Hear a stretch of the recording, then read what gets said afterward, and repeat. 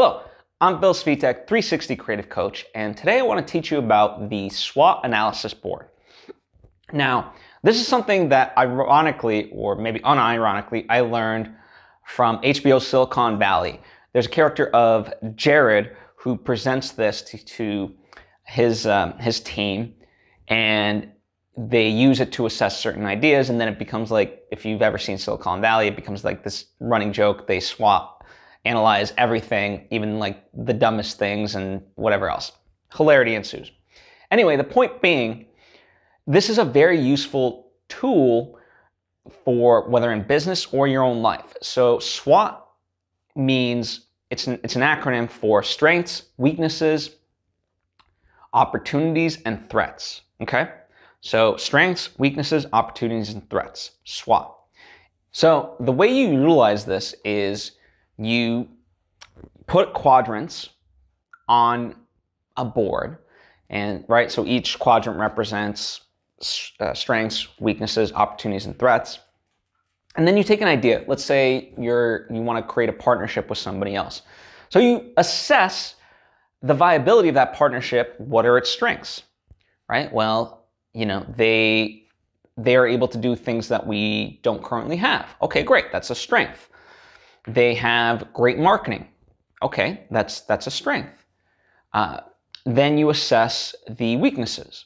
Well, they are sort of sloppy with their administrative side. Okay, and that could, or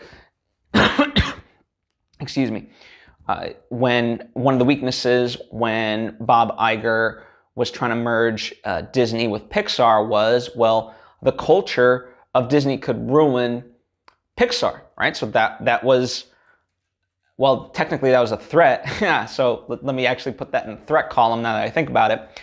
But yeah, so you consider the weaknesses. And then what are the opportunities? Well, we could expand into global markets with this partnership, whereas right now we're domestic. Okay, that's certainly an opportunity. And threat, our cultures will clash and this will implode. So these are just kind of a couple of quick examples on a theoretical partnership of sorts. But what you really want to do is go as deep as you can with this, so that way you have a clear picture and can properly assess, is this partnership worth going forward on or not? And that doesn't mean like if you have 15 things in the threat column and the weaknesses column, but only like 5 in the strengths and opportunities column, that it's not worthwhile to pursue. It just, because sometimes the positives can and should outweigh the negatives, but you have to see that based on this board. So that is the SWOT analysis board. It's used in a lot of companies to assess ideas, but you can actually apply it to your everyday life, whether it be changing a career, to do a certain project, whatever the case may be. You can really get a lot out of it. And in fact, I encourage you to comment down below and let me know of some applications that you can think of in your own life that you would like to use this moving forward. I'd be very curious to know, and maybe it'll spark some ideas for other people as well. Anyway, thank you for taking the time to tune in. I'm at Phil Svitek on social media.